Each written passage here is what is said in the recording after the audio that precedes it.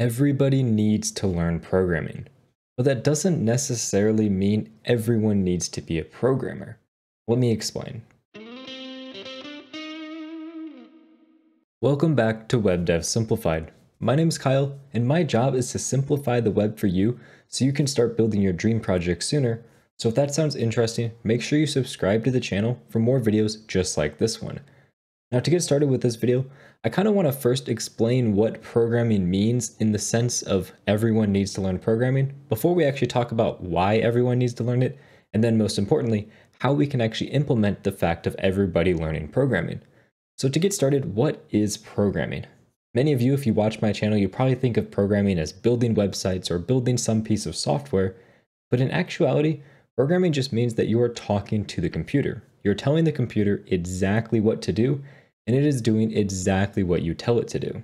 Now, for most of you, that probably entails building some form of website or web app, and it's generally going to be a fairly complex application. Take, for example, YouTube, where you're watching this. It is a fairly complex application. It requires tons of programming knowledge. But programming can be used to build things as simple as a Hello World application.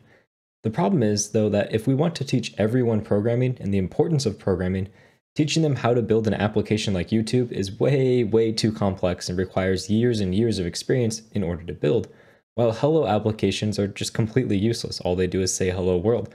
So people don't really realize how useful technology and programming is by building a Hello World app, and a YouTube application or something large like that is just way too confusing for them to follow. This is why I think that the sweet spot when it comes to programming is building out small applications that help you accomplish tasks or do things that you otherwise couldn't do. Maybe it makes doing things quicker, maybe it does things you never could do before. Either way, it doesn't really matter as long as the program is small and helps you accomplish something.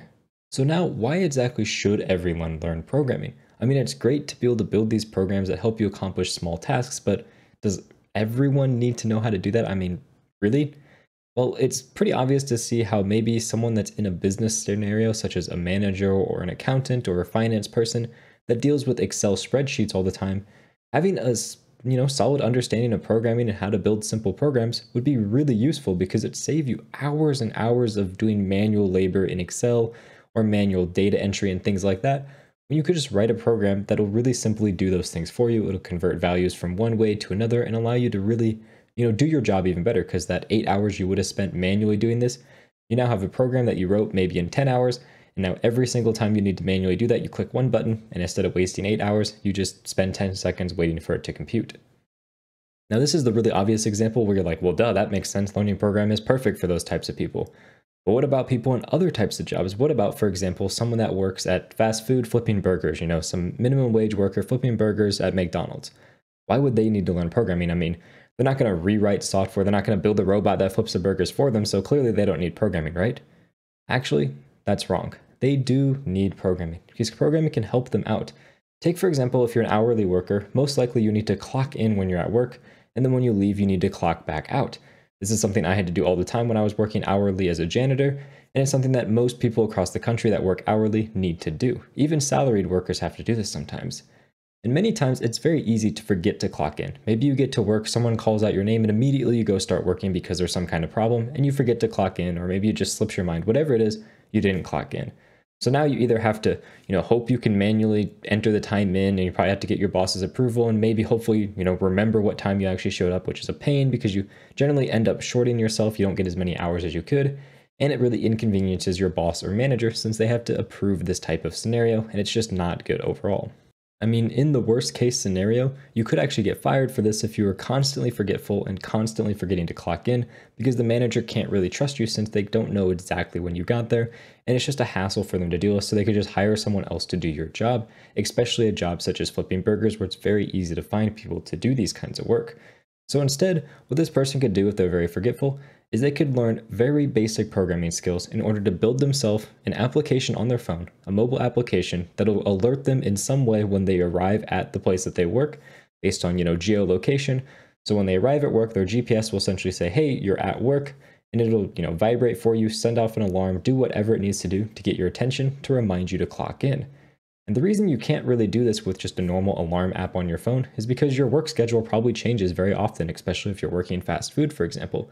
So you can't just say at 8 o'clock every single day, Monday through Friday, I'm going to set an alarm, Because, maybe you'll work at 8 o'clock Monday, and the next day you're going to start at 2 o'clock. The day after that, you start at 3, super varied. So having an application that'll just notice when you get to work based on your GPS position and alert you is a really easy way to remember to log in and clock into your, time card. And it's actually not that hard to build an application like that. You just need really basic understanding of how to create a mobile application, and you need basic understanding of how to interact with the GPS inside of your phone. Both of these can be learned rather quickly as long as you just have a base understanding of how to use programming knowledge, how to create variables, loops, and that kind of stuff. As long as you know that, it wouldn't take very long at all to create this type of program. And now you may still be thinking, well, Kyle, that's kind of a far-fetched example. I mean, I never forget anything. Well, that's great for you. That's awesome. I forget things all the time though, so this would be very useful for me. But also, all of these examples I've listed so far are purely based on people at work and what they can do at work. But every single person also has a life outside of work. And that life outside of work has tons of mundane, repetitive, monotonous tasks that you have to do all the time that could easily be improved by a small amount of programming knowledge. Whatever it is, whether it's with a computer or machine or something, you can, write a program that'll help you optimize some tasks that you do repetitively or often. And having that just basic small amount of programming knowledge is incredibly useful. Just take, for example, creating some kind of finance budget. Maybe having a little bit of programming knowledge is going to help you out in Excel to create a few custom different commands that will allow you to do some extra calculations. That alone is amazing knowledge that you could have and is going to save you a ton of time. Not only that, but as technology advances, more and more things in day-to-day life are going to use technology. They're going to have abilities to create custom code for them. And just having that ability and knowledge to be able to customize and work on technology is incredibly important. I mean, take for example, being able to work on your house or your car. That's a really important skill to have so that you can save money and time fixing things that are simple on your car or your house instead of always calling a mechanic or a plumber or an electrician to do this for you. It's the same thing with technology. As technology becomes more and more of our daily lives, having the skills to improve, repair, and upgrade these pieces of technology is incredibly important if you want to keep up with the modern day-to-day life. But how exactly are we going to teach everyone programming?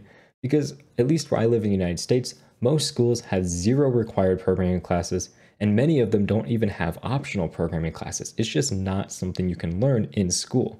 Some may have some optional programming classes that are maybe HTML or CSS based, but in reality, while that is a really fun way to learn programming because it's very visual and you can really see what's going on, it doesn't actually teach you the core concepts of programming such as, variables, conditions, loops, functions, and those types of things, which are really what are useful for when you want to create programs to help automate and optimize your day-to-day life.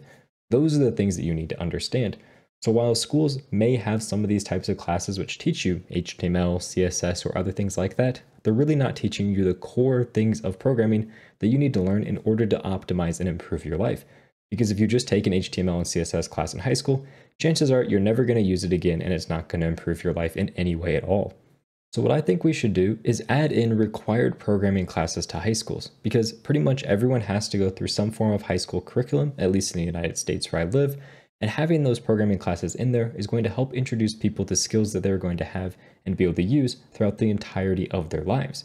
The hard part though is schools are already overstuffed with tons and tons of required curriculum, and colleges are constantly requiring students to know more and more information before they can become accepted into their school. So it's pretty difficult to add in even more required classes on top of the already massive amount of required classes in high school. So I think instead of adding on more, what we should do is replace content that is currently in schools. Because right now, you're very limited on optional classes. If you go to high school in the United States, there's just so many required classes, you have very little expression of your own self. So I don't think we should take away that expression. We should instead replace some of the less useful classes or the classes that have overlap with programming. And in my opinion, the classes that have the largest overlap with programming and possibly the least amount of use for students is advanced math classes. Now, it's incredibly important for students to learn, basic algebra and things like that, so that way they can just go through day-to-day life, being able to calculate things such as taxes, mortgages, interest, all that different stuff. That's really important to understand. But do people really need to understand, for example, calculus or trigonometry or, pre-calculus? A lot of these classes are maybe not so useful in day-to-day life. And the reason they teach them to you in school is, well, one, to prepare you for college if you go down the route of learning things like calculus in college. And secondly, and most importantly, to teach you basic problem-solving skills. Because if you can solve a complex, calculus equation, it doesn't really mean anything for the calculus side of things, but it means that you have the ability to look at a problem, apply knowledge that you have, and solve that problem. Well, that is the one thing that programming is absolutely amazing at teaching you. I mean, just writing a programming is pretty much like a giant problem-solving equation. It's like a huge math problem of problem solving that you go through and you eventually find a solution for. And, your solution may be different than someone else's, but you found a solution to the problem. So I think it's very safe to say that we could replace some of these very upper-level math classes that maybe aren't very useful in day-to-day life and serve no more than teaching you problem-solving skills, and then shove in those programming classes in their place. So for example, I think it'd be great if we were able to teach mandatory required 2 semesters of programming inside of schools. It's difficult, I think, to squeeze all the information you need into 1 semester of programming, so having 2 would be ideal for really taking that programming knowledge to a level that is useful beyond just, academic problem-solving purposes. I then think those advanced math classes can just be left as optional classes for the school where students can take them if they want to, go through a career that requires those different math classes. But for all the students that don't need those math classes, that probably don't even enjoy those math classes, they can have these programming classes instead, which will more than likely help them out in life more because it'll give them the same level of problem solving skills, and it'll also give them the ability to optimize and improve their life through writing custom programs. Now, I know this isn't something that's going to happen overnight and probably won't even happen anytime soon at all, if ever, but it's something I really hope that schools consider because I know when I was in high school, I had absolutely no idea what programming was until towards the very end of my senior year of high school when I happened to have a class that had programming as an element inside of it. I didn't take it because of that. I had no idea what programming was, but because of that small section of that class, I learned what programming was and, followed my entire career based on that. And if I hadn't had that by chance, I would have never known what programming was, and who knows what I would be doing right now. So having that in classrooms also just opens people's eyes to the possibility of programming in computers, because it's not something I even considered when I was younger. If you enjoyed this video, you should check out my other videos, which are going to be linked over here, and subscribe to my channel for more videos just like this one. Thank you very much for watching, and have a good day.